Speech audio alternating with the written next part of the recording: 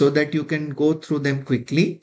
So as we have discussed in our class metabolic acidosis, we always classify them into high anion gap metabolic acidosis and the normal anion gap metabolic acidosis.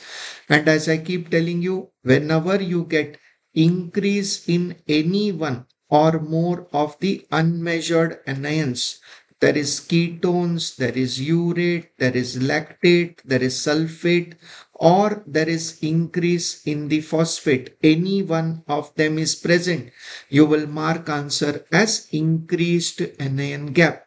So whenever in starvation and diabetic ketoacidosis, you will get increase in the ketone and you will get high anion gap acidosis. Vomiting has no relation, associated with low anion gap acidosis is going to be present. A patient presents with fever of 4 days duration. There are no bleeding manifestations and the vitals are also stable. The hemoglobin shows the HB is low and the platelet count is 20,000. What is the next step in the first hour of management? So whenever the patient has come with fever, we require to give palliative treatment with paracetamol for sure that we want to offer. Since there is no active bleeding, there is no need for platelet transfusion. So that is not the correct answer. There is definitely no role of steroids, and antibiotic is also not needed because most likely it is a viral etiology. So there is no role of broad spectrum antibiotic therapy. So correct answer is to only give paracetamol as a palliative treatment in this patient. According to the gold guideline, what is the approximate cutoff value of FEV1 associated with clinically significant resting hypoxemia? So usually, typically like any disease stage 3 and above, when it drops below 30%, then it causes clinically resting hypoxemia also. And then we call it as a case of severe COPD. And then we must consider even lung transplant in this patient. According to the gold guideline, what is the appropriate step in the acute COPD exacerbation? In acute COPD exacerbation, tachypnea is present and desaturation is also present. So patient is having tachypnea plus hypoxemia plus CO2 retention is present.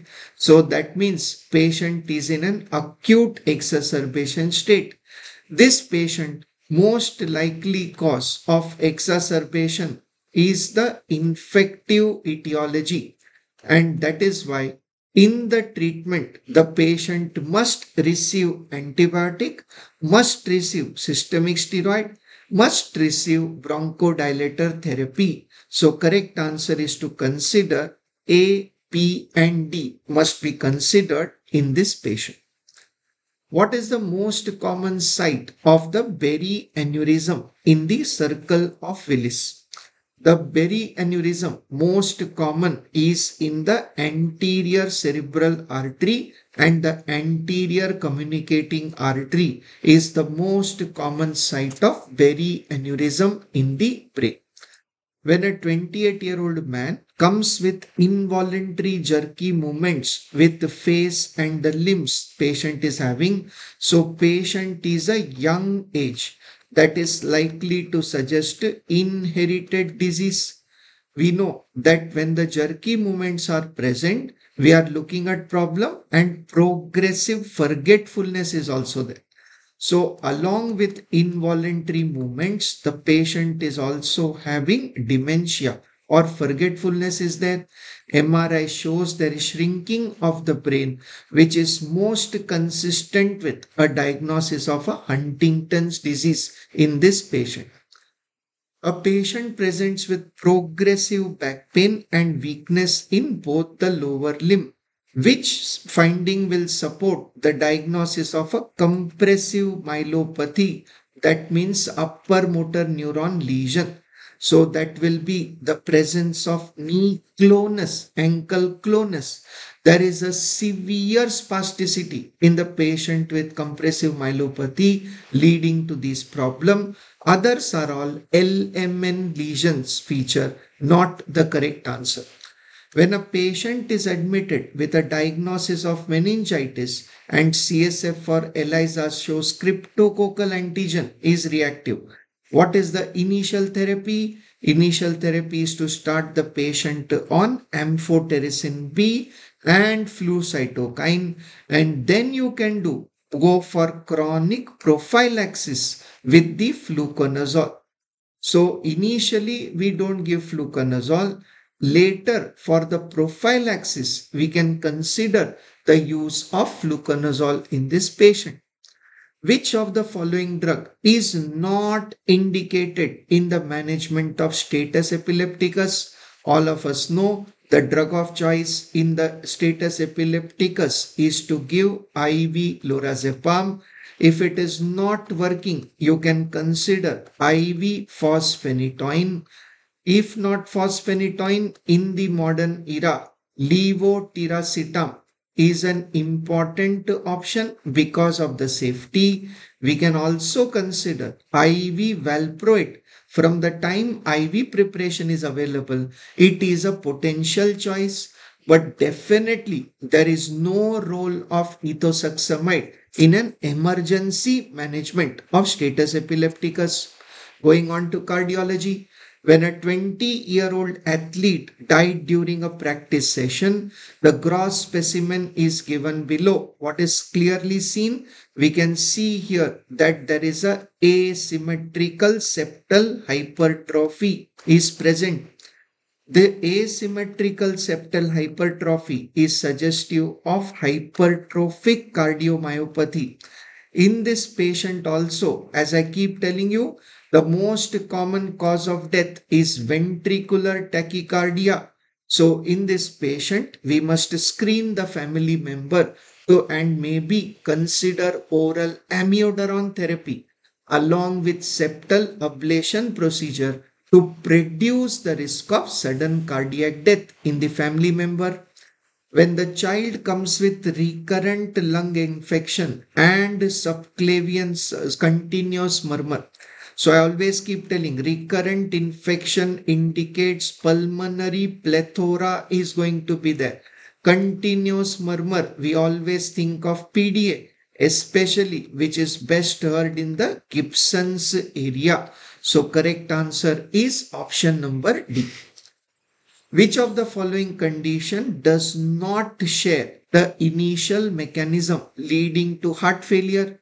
Heart failure due to anemia, fever, thyrotoxicosis, all of them are hyperdynamic state leading to the risk of heart failure, except for high salt intake, which causes increased water absorption into vascular compartment leading to the development of heart failure. So that is a unique mechanism. Which of the following condition will have large P wave or the giant P wave? As I told you, whenever RA is contracting giant P wave in the ECG, all these are direct questions from the notes. Patient with hypothyroidism was recently completed 13 to 14 hour flight. So I have told you long haul flights when the patient takes, due to the pressurized cabin, there is going to be a risk of venous stasis. Along with that, what are the other risk factors for DVT? The presence of oral contraceptive pills, immobilization, and smoking. All of them can be risk factor for hypercoagulable state. So A, B, C are correct answer in this situation. Select the major and minor criteria for Jones criteria for diagnosis of rheumatic fever.